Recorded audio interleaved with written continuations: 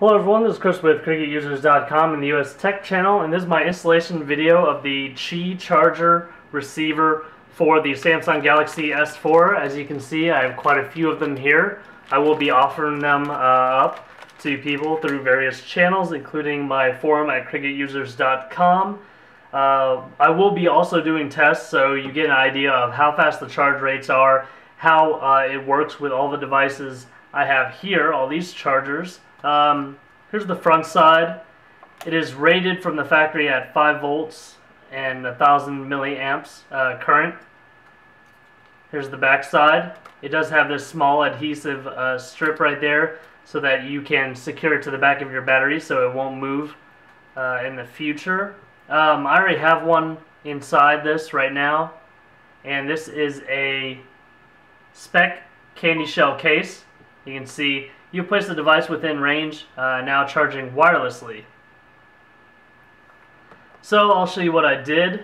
Just pop open the back cover. You can see right there, it causes it to bulge slightly. I will flash an image of how thick this device is. I did measure it. Alright, so now I'm taking off the back cover. By the way, this did have a speaking glass screen protector on the front, if you might have noticed that. And here it is. Basically, these two contacts touch these two prongs at the top. The installation is as easy as that. If you want to mount it semi-permanently, go ahead and tear off the protection sticker for the adhesive. Line up the prongs and then press it down. As you can see, you can install your micro USB first, or you can install it under it. Push this back down.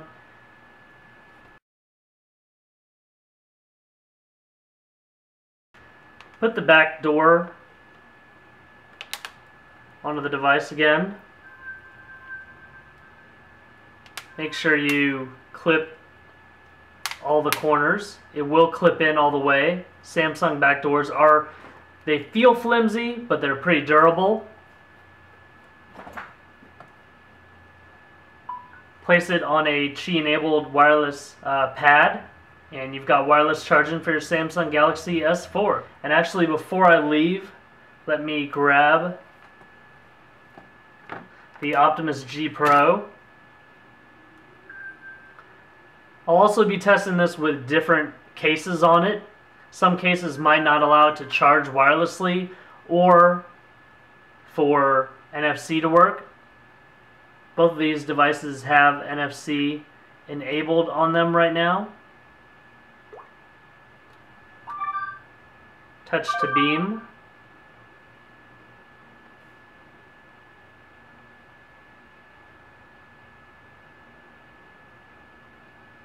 And there you have it. NFC is still working with the Qi wireless receiver installed. So for more information on this and more, like this video and subscribe to this YouTube channel to see the tests with the various devices. Feel free to leave comments in the comment section below, and I'll try to address those. If you guys want me to do any comparison, any other additional tests, I can do that as well.